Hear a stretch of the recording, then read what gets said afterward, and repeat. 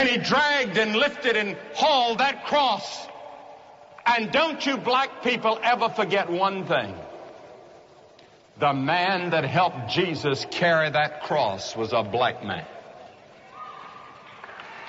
And don't ever forget another thing. Jesus belongs to Africa as much as he does to Europe and Asia. He was born in that part of the world that touches Africa and Asia and Europe, and Jesus was not a white man like me, nor was he as black as some of you. We don't know what the color of his skin, but it must have been a dark color like the people of his day, because he was a man like them.